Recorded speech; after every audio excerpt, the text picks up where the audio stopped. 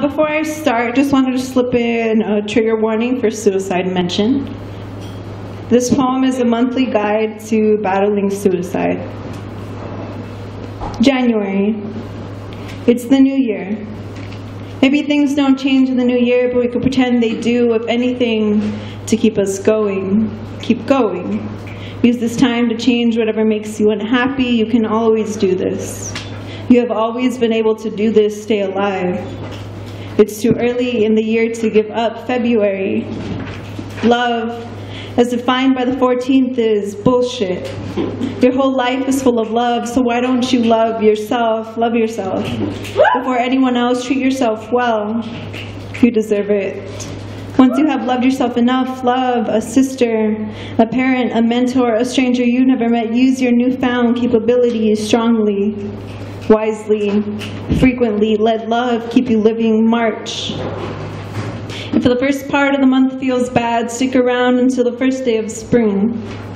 At the arrival of the solstice, leave your unwillingness to live behind. You've survived another winter, so you know it can only get warmer. April. Don't mind the showers, please. Wait for the flowers. May. If May doesn't bring any flowers, just wait. They'll get here soon. In the meantime, watch someone graduate. Plan a vacation.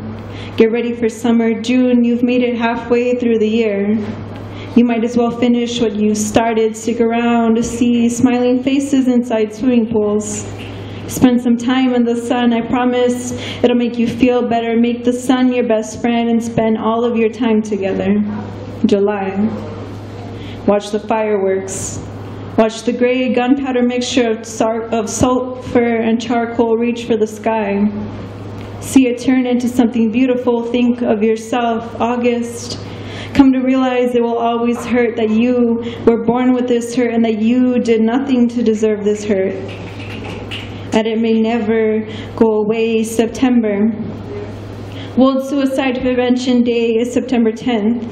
It is by now that you may realize that depression doesn't go away on its own, doesn't go away with pills, doesn't go away with therapy, doesn't go away with hospitalization, or hospitalization again. Depression is your permanent neighbor. But that doesn't mean that you can't smile.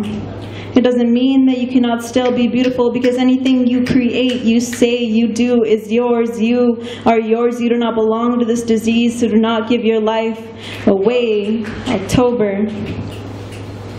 You are not alone. You, like so many others, are affected by this disease that makes you feel alone. So use this month to notice how many others are just like you. November. Understand that you will never run out of things to be thankful for. December.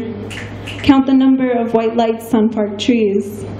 When you're done, think back to the past year. You have found reason in staying alive throughout the spring, the summer, the autumn, and once you've got your coat on, the winter isn't all that bad. If the year ends and you struggle to find reasons to live, start over. Thank you.